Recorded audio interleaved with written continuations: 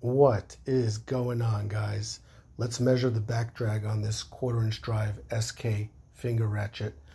I have the fishing line wrapped around it, so it'll pretty much just reel it in. The diameter is 1.5 inches, so the lever arm will be 0.75 inches.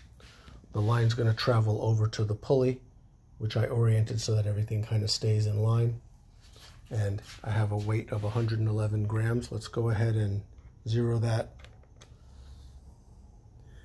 And we can start actuating the machine manually. Right, I'm just turning this by hand, and it's reeling that line in. And let's see when it wants to click off. Oh, right there, 74.